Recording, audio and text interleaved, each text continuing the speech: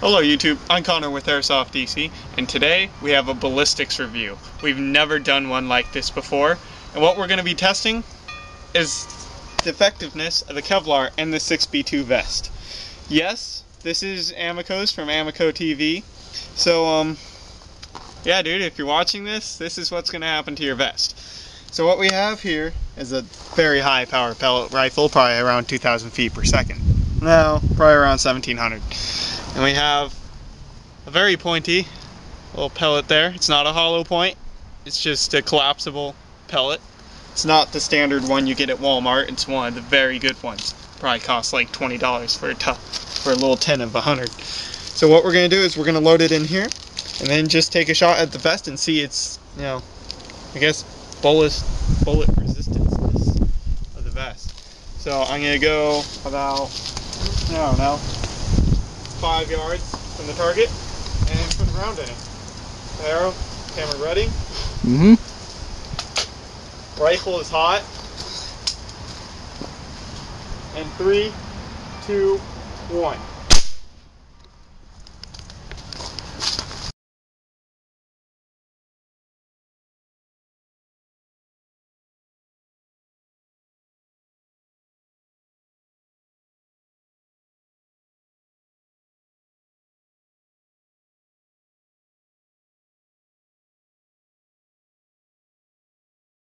Okay, you can see that it entered right here. Hold on. Come to the back. We'll lay it out on the deck so that we can all find it. Okay. So let's see, it entered right here. Yep. Small little entrance. It looks like it impacted either here or here.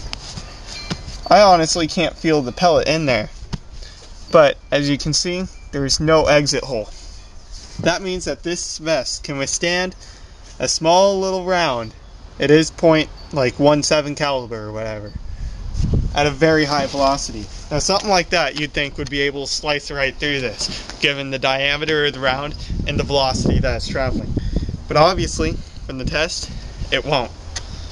This vest is crappy as it is, no offense, Amico, but as crappy as they were made by the Soviets, and as not very resistant as they were, it can protect you against at least a pellet rifle.